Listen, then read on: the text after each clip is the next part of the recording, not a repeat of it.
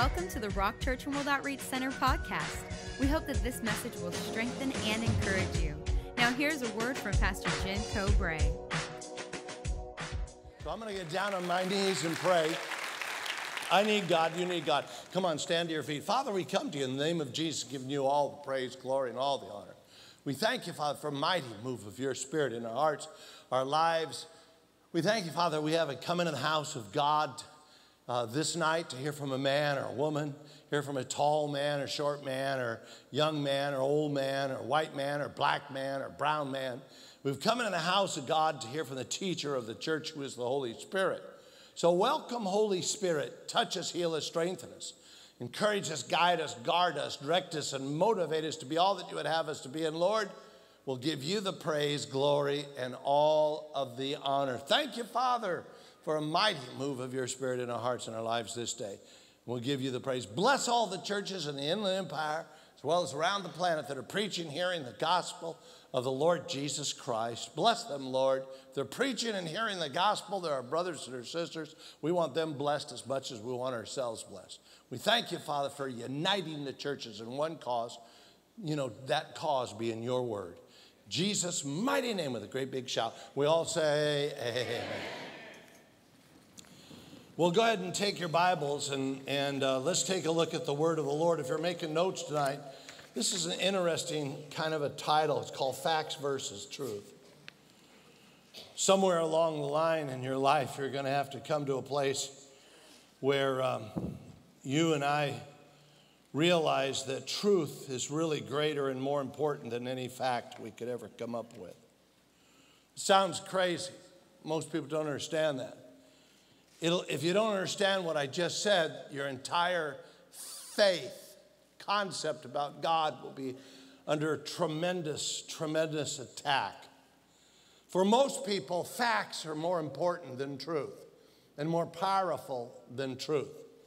But when you go to the Word of God, you find out something. You find out that truth is more powerful, overcomes even natural facts.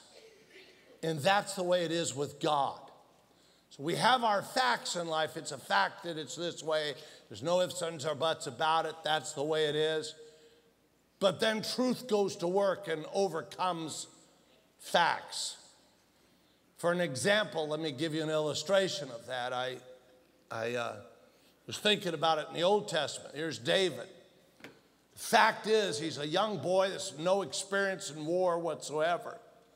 And he's standing before Goliath, a murdering machine of a human being that stands almost 10 feet tall, solid muscle and covered in every inch of his body so you can't penetrate to hurt him whatsoever, with some form of armor. Fact is that Goliath is a young boy, and fact is that guy's a murdering machine. The fact is that the armies of Israel are even afraid of him, and the fact is it is probably no chance whatsoever, if any chance at all, of David beating Goliath. That's a fact. David all of a sudden starts to implement truth over fact. And he starts to say, who is this uncircumcised Philistine that defy the armies of the living God?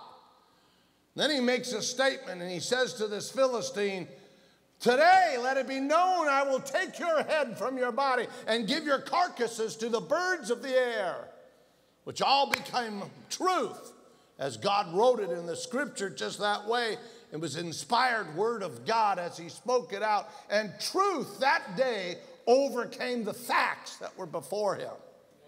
It's the same thing in your life. I look at the life of Jesus. He's got 2 fish and 5 loaves of bread. You got to be kidding me. He's got anywhere from 10 to 14,000 people.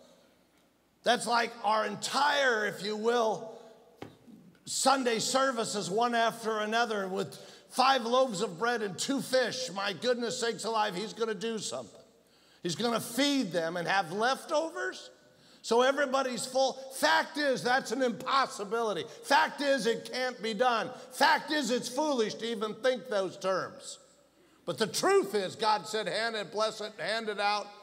And truth overcame the facts. And you've got to see that in Scripture, because you'll be faced with facts every way you can think of it all through the rest of your life that try to overcome truth. Doesn't make a lot of sense. Jesus is in a boat in the back of the boat, and a storm comes up, and the disciples are petrified from the storm. Must have been a horrible storm.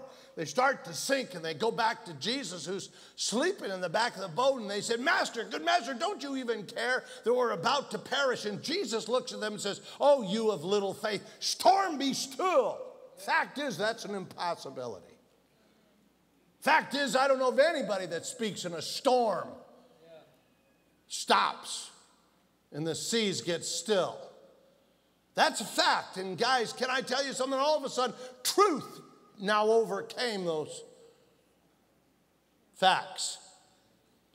And in our thinking, in our verbs, in our mouth, in our speaking, we've got to have wisdom enough to realize that what we have sitting in our lap and inside of our heart is truth. And the Bible makes it very clear that truth is God's word. Not what I think or what could happen, but what God says. That's truth. God makes it very clear that where truth is at. It's important for all of us to understand that principle, because without it, every day of your walk with God, you'll be bombarded with facts. You'll look at your checkbook and say, there's no way I can make it, yet somehow you made it. The fact was you weren't going to make it, but you're here tonight making it. And in fact, listen, you didn't know where the food was coming from, but most of us are overweight. Sorry if that offended you. I didn't mean it to. But you know what I'm talking about. Somehow we are confronted constantly with what we determine to be facts when we really have truth. Let me put up a little statement. It says God's truth overpowers worldly facts. Yeah. If there's anything you need to understand about your future, if you're going to approach the future and be successful in any area of your life, if you're going to win over the giants of your life, if you're going to move from where you're at into the promised land that God has personally for you, and he has a promised land for you, you're going to have to get past the facts of this world that say you can't, and get into a place of applying truth to the facts to change the outcome of your life. Just as simple as that. When our kids were going south, Deborah was in the Word of God, speaking the Word of God at night over our kids. Today, they're all serving the Lord. At the time, it seemed like the stupidest thing in the world. Now let me let you in on something. I almost hesitate in saying this, but I've been around too long to know. I know if I tell you this, I'm going to be under horrible attack for the next week or two. It's just the way it is. But I don't care. You're more important than the battle I'm going to fight. About a year and a half ago, my body was deteriorating so bad that I didn't know how I was going to get up and down on my knees in a church service. When I'd pray before a church service started, it was like a step of faith to go down and come back up because there was so much pain in my knees. I would question in my heart the facts. Every year it gets more difficult. Every year it's harder. Then the facts were supported by, that's natural. You're getting older. It's the natural way of life. And I just kind of bought into that. And when I would get up, I would say, maybe I could do this for another year on my knees, but soon I'll be standing next to the pulpit praying standing. I found myself with arthritis in my hands. My knuckles, you probably can't see them from where you're at, were really swollen. They're still a little swollen, but not as much as they used to be. I couldn't close my hands for the last 8 or 9 years. I couldn't make a fist. at all, just about that far. If I got in a fist fight, I used to say I'd have to slap you. Remember that? Not anymore. Now listen. Listen, now the pastor can make a fist. I can see the headlines now. Pastor Jim, at age almost 70, beats a parishioner who leaves church early.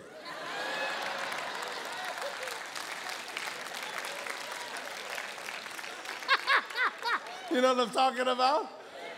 And other church members jump in to help him. Because you're right there with me about these people. You know what I'm talking about? My knees hurt. My bones hurt at night. I had horrible Charlie horses all night long. My muscles in my legs used to be enormous from when I was a professional baseball player. The muscles were shrinking down. Everything. I was wondering how many years I had left in doing this. Then Pastor Dan, about a year and a half ago, started ministering in this subject about speaking the word of God over my life, which is truth over the facts. Are you following me? And I thought, what in the heck am I doing? I've taught that message 100 times since I was 20 years old. I know this message. I know what verse he's going to next. And yet I wasn't doing it. I could not figure out why I wasn't doing it. And so I started just speaking the word of God. I'm healed by the stripes of my Lord and Savior Jesus Christ.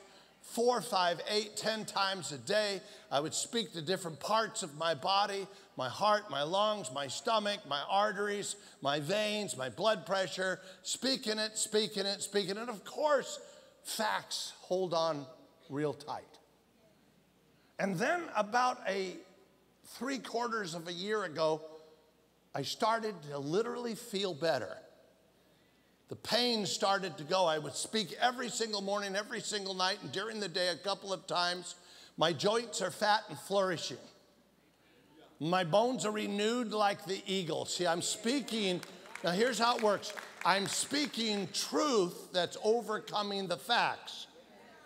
Arthritis, you've got to go, and the residue of arthritis and the swelling, you've got to come back to normal, which they almost all are.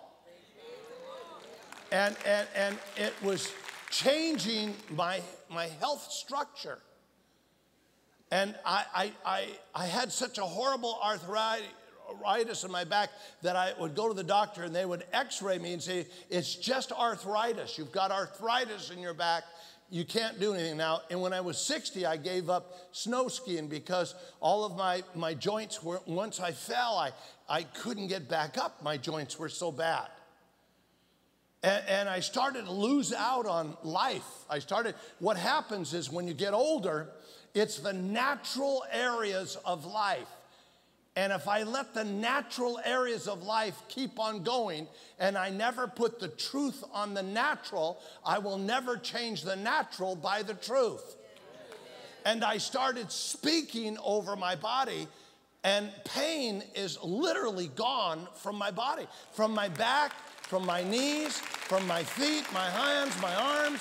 Now, when it comes back every now and then, it wants to come back in, it'll come back in like, ooh. And I go, man, hey, wait a minute.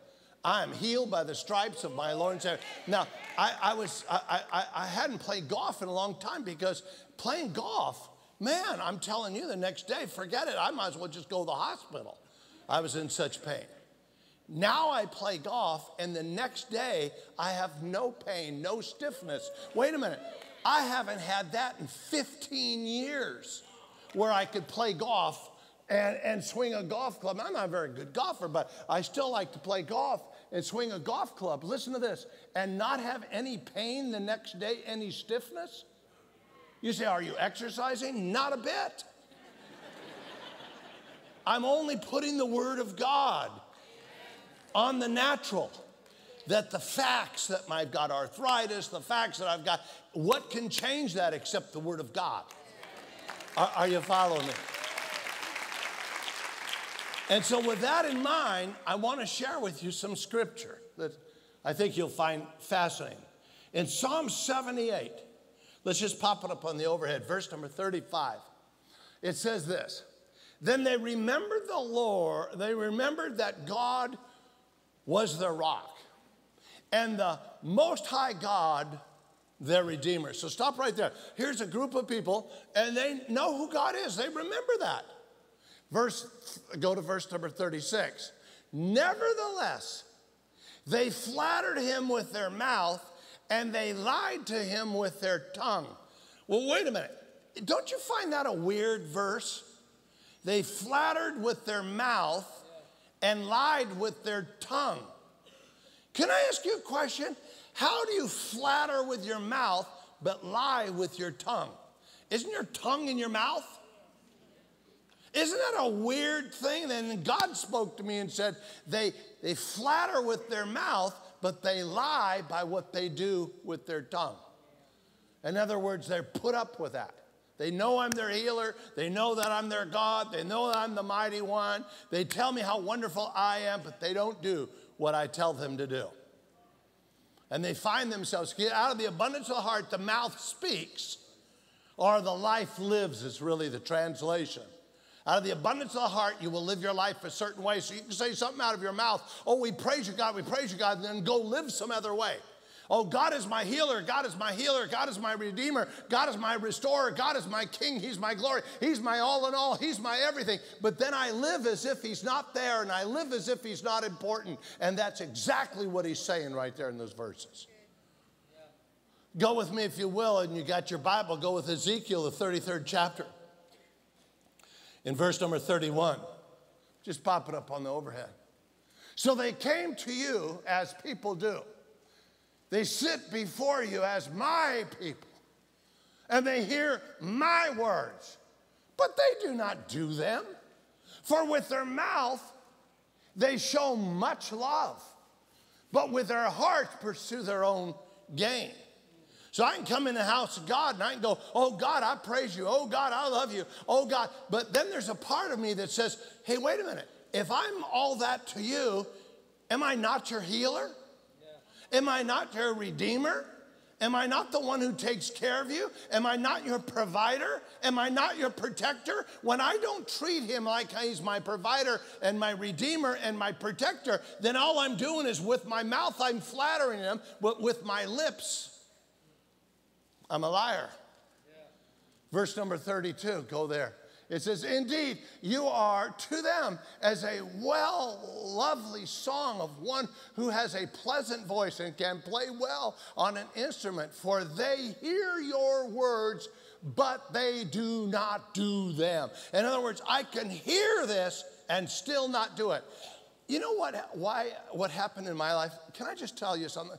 I couldn't figure out why it was that I stopped making those truth statements about myself. All my life, I used to say, I'm healed by the stripes of my Lord and Savior. God provides all my needs according to his riches and glory by Christ Jesus. I'm more than a conqueror in Christ Jesus. And all of a sudden, I'm preaching the gospel, but I stopped doing it. You know why I stopped doing it? When I was young, I didn't have to have healing. I had nothing to measure my healing by. I felt good all the time. I didn't have back problems and joint problems and hand problems. I didn't have neck problems and knee problems and feet problems and all those other kind of problems. Didn't have them. So when I made those confessions, I made those expressions about truth, about my body, it meant nothing to me because I had no barometer. I had nothing to check it out by. I had no measuring system. Until I got older, now I can see the difference. Man, what the Word of God actually does make a difference. So why wait until you're old and broken? Start speaking truth over the natural circumstances now. Every day. Take your gospel. You take pills every day. By the way, some of you might think, oh, yes, well, he's pain-free because he's full of Advil. I have nothing in me. No aspirin, no Advil, no Tylenol, no, what's that little yellow pill that, you know that one, what's that one that's for arthritis? You know, yellow and white. Say it out loud, doctor. Huh?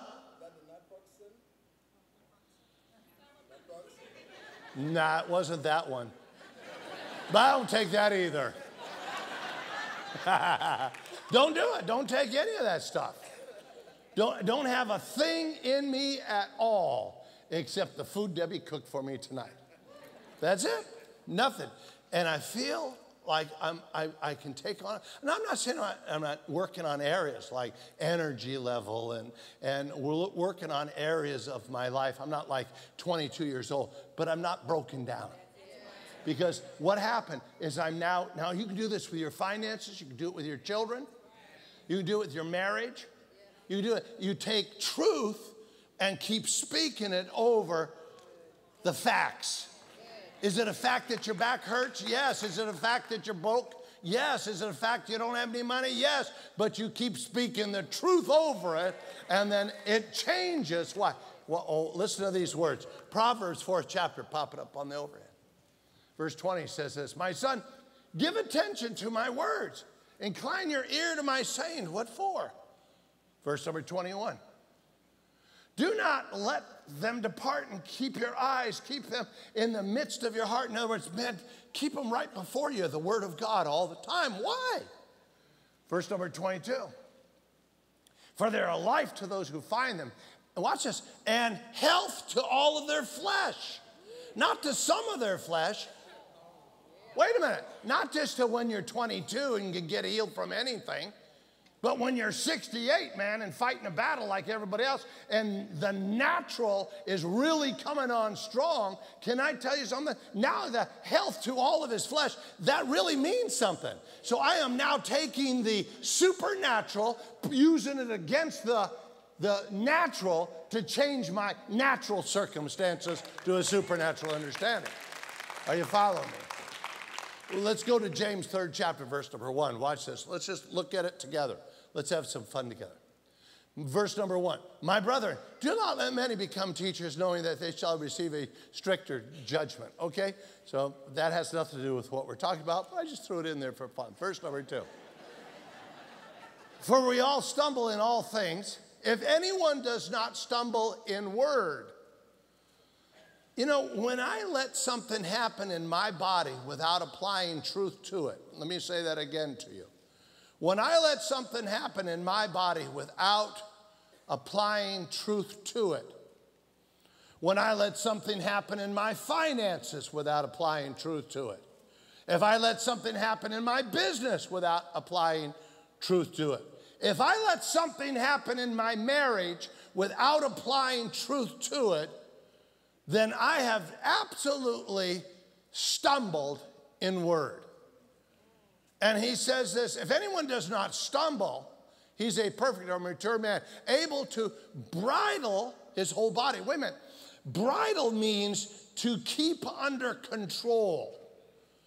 Instead of the body going doing what it wants to do, you know, letting arthritis come in and letting pains and aches and joints come in, letting sickness come in, letting the body control our eating habits, which it's done very well with me lately. Listen, letting the body control my eating habits.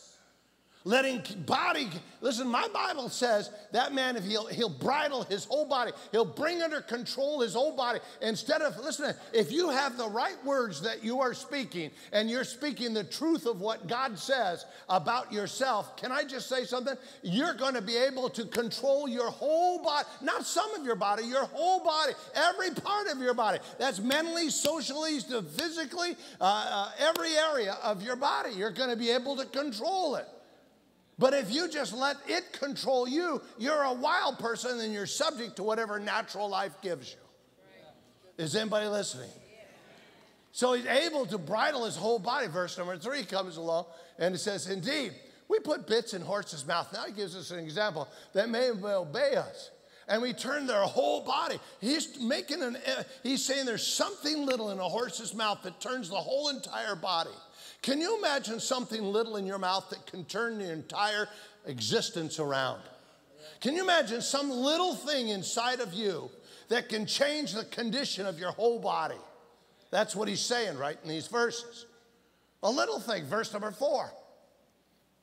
It says, look also at ships, although They are large and are driven by fierce winds. They are turned by a small little rudder, whatever way the pilot desires. Verse number 5. He says, even so the tongue is a little member that boasts great things. In other words, here's this little tongue. It can either agree with the natural, it can agree with the facts. Well, man, I just feel like crap today. Wow, I look ugly. Wow, I'm really getting fatter all the time. Nobody will ever want me. I will never be important. I will never have anything. Only thing I can ever hope for is I'll just get through this earth and I'll just die and go to heaven, and that's all I could ever be. I'm a nobody. I'm a nothing. I can't do this. But my Bible just said that we can control our whole body by what's in your mouth, that little tongue. In other words, if you're going to speak the truth over the facts and believe it, it's going to change the whole body. And just now he says this, even so the tongue is a little member that boasts great things. See how great the forest, a little fire kindleth. In other words, a little spark can set a whole forest fire on fire. Again, a little spark, boom, can ignite an entire forest fire. So in other words, can I just say this? If I'm speaking truth, it may seem like nothing and little, but it can change the whole world that I live in. Because somehow truth outpowers, overshadows the facts of human living. Is anybody listening? That's why Jesus could stand and say, be still. That's why he could look at the woman and say, be healed. Because guess what? It wasn't those facts they were. Fact, was she sick? Yes. Well, raised from the dead. Were they dead? Yes. No difference. Come forth, Lazarus. How could he do that? He's facts dead. And what he did is he spoke forth. And he's given us an example that we need to be people who are creative and smart enough to speak forth. Why would we do that? Because truth overcomes the facts that are of the world. So he comes along and he makes a statement that's a bizarre statement. And he says this, a little word can catch on your whole body and destroy your whole life. You're using it on the negative, but if you use it on the negative, you can also use it on the positive. A little word can also build your whole body. Remember, control the whole body, verse number 6. In James 3rd chapter, verse number 6, the tongue is a fire, a world of iniquity. Now, this is on the negative. Anything's on the negative has to reflect back to the positive, too. So if I say black, there's also white. If I say wrong, that means there's a right. Are you following me? So he says, a tongue is a world of iniquity. The tongue is so set among our members that it defiles the whole body. Wait a minute. The tongue defiles the whole body. Did you hear that? Did you hear that? The tongue defiles the whole body. Wait a minute. I heard a couple of verses before that said anybody who controls the tongue will control his whole body. But here the tongue, if it's not controlled, defiles the whole body. So the call to whether or not your future is failing because of natural circumstances around you or your future is blessed by God is all wrapped up in your mouth. I didn't say this. God said this. That's why I said earlier, you either believe the word of God or don't believe. By the way, in case you want to know this, James, the half-brother of Jesus, he's not an idiot. And happened to be the pastor of the church of Jerusalem. The tongue is set among us as members, and it defiles the whole body and sets on fire the course of nature. If the tongue sets on fire the course of nature, then what stops nature in its fire is what your tongue speaks that brings your whole body back in control. In other words, your words can control natural circumstances. I live in natural circumstances. I'm an old man who's going downhill physically. And as I do, not one of you would think anything of it. The problem with it is God says something about it. I may still go down until I go home to be with the Lord, but I don't have to go down so fast that I become useless in my last days. It sets on fire the course of nature, and it is set by fire of hell. In other words, this is on the negative side. So if my tongue can set on fire the course of natural things, then guess what? As I control my tongue, it brings forth natural under obedience. Is anybody listening? Verse number 7. It says, and every kind of beast and bird and reptile and creature of the sea is tamed and has been tamed by mankind. Verse number 8. But no man can tame the tongue. It is an unruly evil full of deadly poison. So now you have to stop and think, okay, I just read this, so I guess maybe God is saying to us, he's in heaven. See, I told them they need to control the tongue, but they can't. So these are little fools on the earth that I've just tricked. Because I just told them that if they control their tongue, they control their whole life. Now that comes along and he says, but nobody can control the tongue. What's he talking about? Is he just tricking us? No, your tongue can't be controlled by you. It's got to be controlled by the God on the inside of you. The words that you speak are not energized because you speak the words. It's the God behind your words that makes it come to pass because you believe in him for what you're speaking. Is anybody listening? This is not some miracle thing that you just speak out and all of a sudden, you know, abracadabra. This is not some foolish little thing that you do. You're speaking forth what God wants to bring to pass. Therefore, God gets behind it and brings it to pass. I can't control my tongue by myself, according to what he said, but I can control my tongue by the power of the Holy Spirit. Is anybody getting that? Verse number 9. With it I bless our Father in heaven. Don't you see us?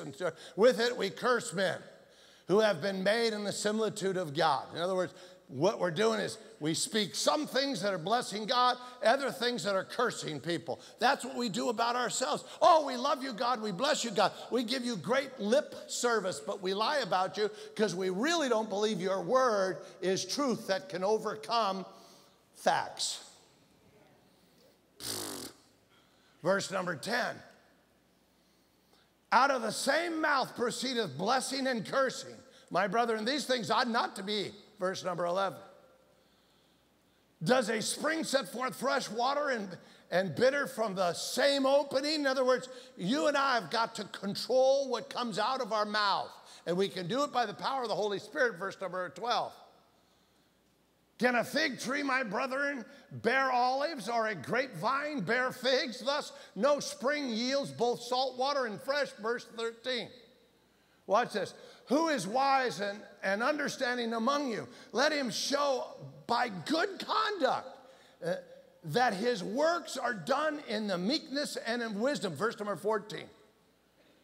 But if you have bitter envy and self-seeking in your heart, do not boast and lie against the truth. In other words, guys, what you have in your heart has got to be according to what God has to say. He just uses that against somebody else. The illustration there is how we pick on people. We say one thing and defeat one thing, but the subject is really the words of your mouth. Yeah. And so all of us can't lie any longer against the truth. If we're going to change the course of nature and control our whole body, we're going to have to speak something that's beyond the natural, beyond the facts. Facts are very important, but there's something more powerful than facts, and it's the Word of God. And when you put faith behind what God says, it changes the facts. Facts don't change you. That's the good thing about this. Last verse for tonight is found in, if you will, in Proverbs. Just pop it up for me. In the 16th chapter, verse 24. Watch this. Pleasant words. Stop right there. What is pleasant words?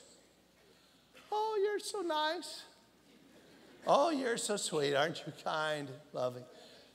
Pleasant words are words that are full of life. Watch this. Pleasant words are like a honeycomb. What's a honeycomb? It's a little box full of sweetness, health, goodness that's natural. And it explodes with good flavor. Sweetness to the soul, watch this, and health to the what? Why is he talking about bones when he's talking about sweet words? Health to the bones? Nothing's going to change a hard old bone. Oh yeah? The Word of God can change it. Why? Because here's why. Because truth overcomes facts. And Jesus' whole life walked around where truth spoken overcame facts of reality. So you can believe in the facts or start speaking the truth and watch God change it in your life. Now here's the call that you have. Here's the choice. You can live the rest of your life saying you're a big loser. Live the rest of your life saying you're a big fat slob and nobody will ever want anything to do with you. You can say the rest of your life, I hate myself. I can't stand the way I look. I think I'm disgusting. I'm stupid. God can never use me. I'm nothing. And all you're doing is playing into the hand of the natural, because that's the natural way. Or you can get off the natural and get on the supernatural. Get off the facts and get on the truth. I'm born of the Spirit of God. I'm blood washed. I'm a child of God. I'm a king's kid. I have blessed in the city and I'm blessed in the field. I'm blessed coming, I'm blessed going. In fact, it gives God great pleasure to prosper the hands of his servants, and I am a servant and I will be prosperous. God gives me strength to get well. God blesses me. You can speak.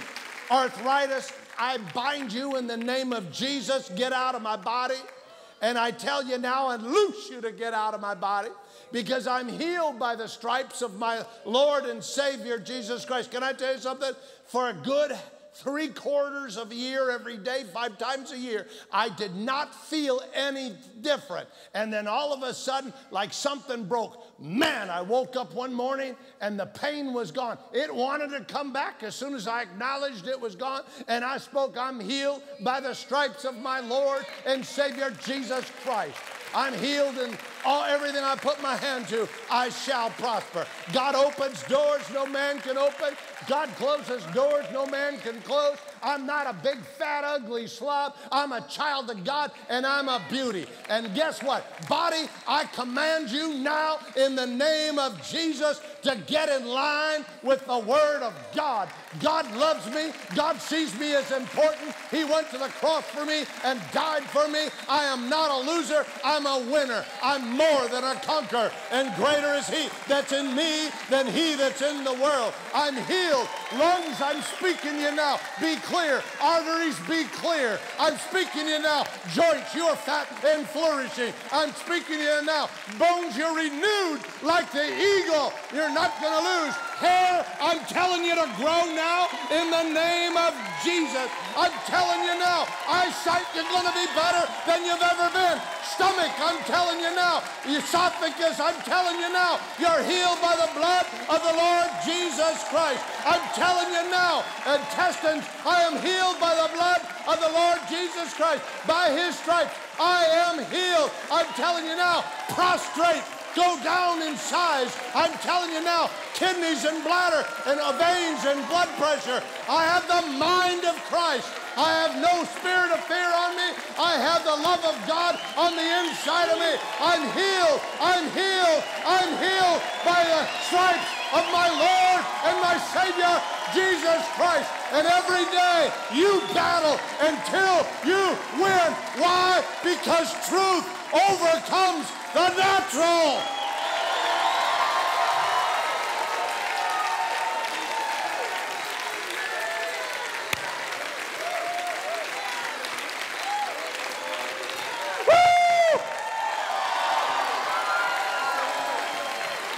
And you are going to have to ask someone older than me what sex is like at 70, because I'm having a good time with my Debbie.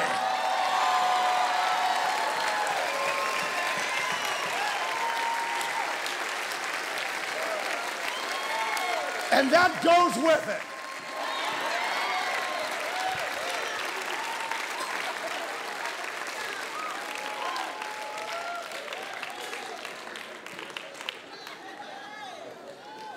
Amen?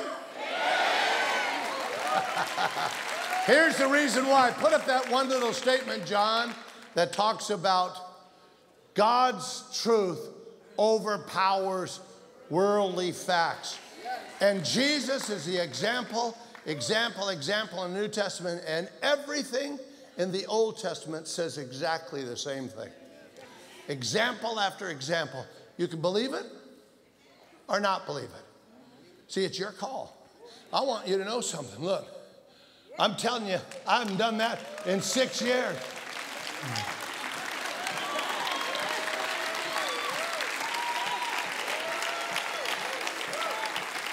I got a pastor call me. He's in town from Australia. And he says, you want to play golf? Not usually now, in the last 3 years, the answer to that was, I'm really busy. I don't think I want to. I'm going to play golf and I'm going to beat him on Friday.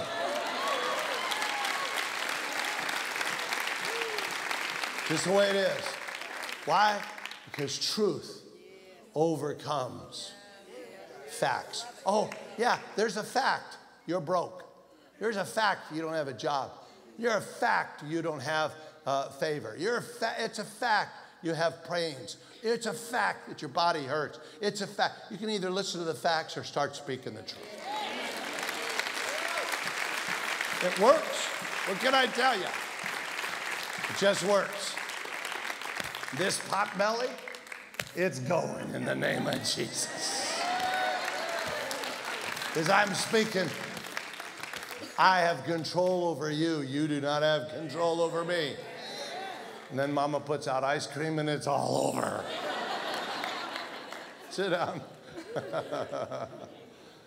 Well, did anybody get anything out of that tonight? It's true. I just want to make sure everybody's all right with God before you go.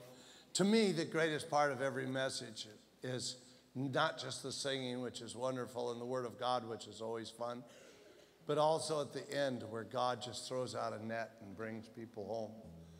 Today, here you are in the house of God. One of the great tragedies in American churches is sometimes us preachers are pretty stupid. We think everybody who comes to our church is okay with God. Nothing could be worse. Nothing could be a bigger fallacy than that. Nothing could be worse than let people go just because they come to your church and you assume they're all right with God. I want to make sure you're all right with God before you leave. I love you enough, care for you enough to tell you the truth. Put it all aside and tell you just the way it is. Let's get in each other's face, but let's talk truth. Here's what I want to ask you. If you walk out of this place tonight, and your heart stopped and you died, what a horrible thing. But would you go to heaven or would you go to hell? Let's talk about it. Your answer to that question says a lot about where you're at with God. So don't just look at me right now. Answer the question. Would you go to heaven or would you go to hell? Tonight is your night of salvation. Some of you might have said, well, Pastor Jim, I think I'm going to go to heaven. I think I'm going to make it. Can I tell you something? Nowhere in the Bible does it say you get to think your way into heaven. You're not going to make it. Because nowhere it says positive thinkers get to go to heaven. Some of you might say, well, I hope I'm going to make it. Guess what? Nowhere does it say because you hope enough you get to make it to heaven. You're not going to make it. Somebody needs to tell you. Some of you might say to yourself, well, I love God a whole lot, Pastor Jim. I'm going to go to heaven. I think I'm going to go to heaven because I love God. After all, I'm here tonight showing that I love God. I'm glad you're here too, and it does show that you love God. The problem with that is that nowhere in the Bible does it say you can go to heaven because you love God. You're not going to make it if you think because you love God you're going to make it to heaven. It's not that way. That's not how you get to heaven. Jesus comes along and tells us these words. I am the way, the truth, and the life. No man goes to the Father except by me. You can't get there any other way except his way. Not my way, not your way, not well-meaning church committee's way. You're going to have to get there his way. And he tells us exactly in the scripture how to get there his way. I'll tell you what that is in a moment. Some of you might say to yourself, well, I always thought of myself as a Christian. I mean, I just celebrated Easter. I remember Christmas, baby in the manger, sang the songs. All my life, I've always thought of myself as a Christian. But can I tell you something? Nowhere in the Bible does it say because you thought of yourself as a Christian, celebrated Christmas and Easter, you get to go to heaven. See, I already know you know who Jesus is, or you wouldn't be here. Of course you know who Jesus is. But having head knowledge about who Jesus is won't get you to heaven. This is really not about, look at me now, look at me. It's really not about what you have in your head. It's really about what you've done with your heart. Have you given him all of your heart? Have you given him all of your life? Jesus comes along in John 3rd chapter. He says, you must be born again. When I use those words, born again, immediately people turn off in American churches. Hollywood has portrayed born again people as idiots and fools, radicals and fanaticals and just screwballs. But that's not what Jesus is talking about. Jesus is talking about the word born again, and it means something. Most people don't even know what it means, but let me tell you what born again means. After all, if Jesus said you must be born again, don't you think you ought to know about what in the heck that means? Because if you must be something, you ought to know what it means to be something. So let me tell you what born again means from the beginning of the Bible to the end of the Bible. Here's what it means. It means you've given God all of your heart. It means you've given God all of your life. It is an all or nothing relationship with Jesus Christ. All or nothing. That's what it means. That means you've given God all of your heart. That means you've given God all of your life. You got to give it to him. He's not a thief to rob it from you. He's not a conniver to make you do it or a manipulator to make you do it. He's not floating around, as I say every time, on a cosmic cloud with a 2x4 to hit you in the head until you finally give him all of your heart and give him all of your life. But you got to willingly give him all of your heart. You got to willingly give him all of your life. Listen to me. It's an all or nothing relationship with Jesus Christ. Let me say it again. It's an all or nothing relationship with Jesus Christ. I'll prove it to you by the scripture. Last book in the Bible, book of Revelation. Jesus is speaking. He says, I'm coming again, and when I come, I better find you hot or I better find you cold. Because if I find you lukewarm, I will vomit you from my mouth. You know what he just really said? That's a pretty blunt statement. He really just said, listen to this. People that call themselves Christians that are lukewarm are not real Christians at all. And they're going to get vomited from the mouth of Jesus. Wow. That's what he just really said. That's amazing. Lukewarm people are not going to make it. That's what he just said. And some of you have been lukewarm. You've been a little in, a little out, a little up, a little down. Token prayer, occasional church attendance. Hey, you know what? The bottom line, you're not against God. You're not. But you're not wholehearted for God. And that's the difference. It's an all or nothing relationship until you give God all of your heart, till you give God all of your life. And be born again, headed for heaven, and denying your presence in hell. You say, well, Pastor Jim, how do I do that? I mean, I've always thought of myself as a Christian. My parents had me christened or baptized when I was a baby. I joined my last church. I was there for 14 years. I really thought I was saved. But can I tell you something? It's not about mental ascension to whether or not you're saved. It's about knowing in your heart that you are, because you've given God all of your heart and given God all of your life. So tonight is your night of salvation. I'm going to count to 3 because Jesus said it like this. If you confess me before men, I'll confess you before my Father. But if you deny me, I'll deny you. I'm going to count to 3. I'm going to go like this. 1, 2, 3. I'm going to pop my hands together. Bang! When you hear that sound, bang! Your hand goes up. I'll see your hand go up. And then you can put it right back down. What you're saying by the raising of your hand is, I don't want Jesus in my head like most Americans. No, no. I've already got him there. Now I want to give him all of my heart, give him all of my life. And I'll see your hand go up, and you can put it right back down. Hands are already going up, but let's do it all at the same time. I'll count to 3. Is that okay? And we'll all do it at the same time. Who should raise their hand if you've been running from God instead of to God? I'm speaking to you. Get ready to put your hand up. If you've never given him all of your heart, get ready to put your hand up. Tonight is your night of salvation. If you've never given him all of your life, tonight is your night of salvation. Get ready to raise your hand. If you're one of those people that are in here and you're not sure, make sure tonight is your night. Are you ready? I'm going to count to 3. I'm going to pop my hands together. You can get your hand up all over this place, put it right back down, as simple as that. Let's all do it at the same time, back in the family rooms, wherever you're at. in the foyer by television. If you're online right now, right in your living room or wherever you're watching, you can get your hand up and get right with God. Tonight is your night of salvation. I'm going to count to 3. Here it is. You say, wait a minute, Pastor. Hold on, hold on. You want me to raise my hand? I'll be embarrassed if I raise my hand. Yep, you will be. But it's better to be embarrassed in a safe place like this than to be in hell forever and ever and ever and ever, because you care more about what people see instead of what God sees. Come on.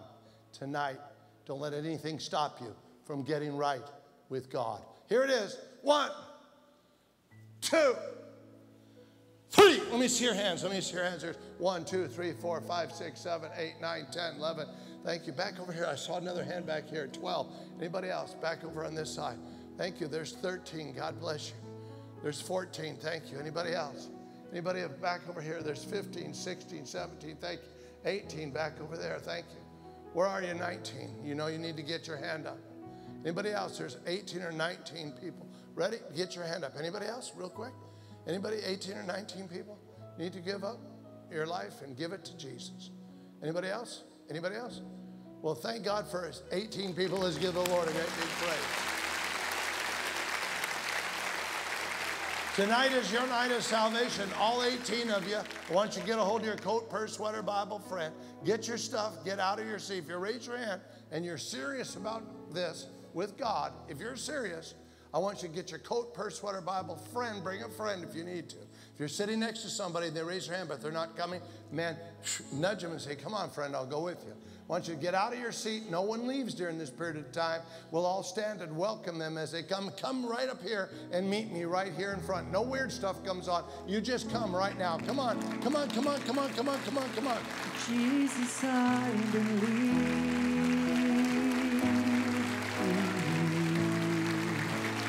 Jesus, I belong to you. You're the reason that I live. Come on, come on, come on. That I breathe.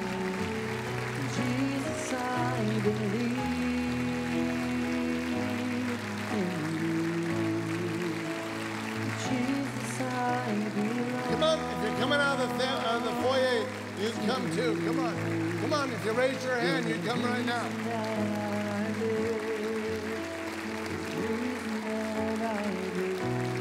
Come on, let's get right with God. Come on home. Come on, there's time for you. Come on, get up here. Come on.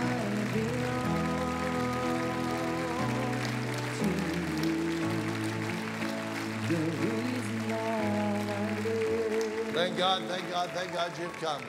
Well, all of you, thank God you've come. We just love you so much. I want you to look to your left. This is Pastor Joel.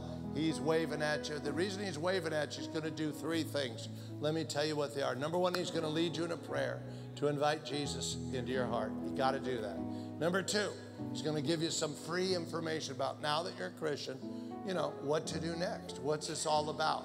So that's very important. Take it home, read about it, simple reading, 3 things. And number 3, he's going to introduce you to a program we have called Spiritual Personal Trainers. It's personal trainers like friends. We give away friends that will help you, pray for you, meet you before church service, encourage you so you don't fall through the cracks, but you keep coming back to church and going on with God. Let us help you get strong. That's our commitment to you. And if you'll give God 1 year at this church, I'm telling you, you will never be the same. Am I telling the truth? If you just 1 year, the rest of your life is going to be blessed. So make a left turn. Make a left turn. Follow Pastor Joel right over that way. Come on, let's give the Lord a great big praise. Ain't God good?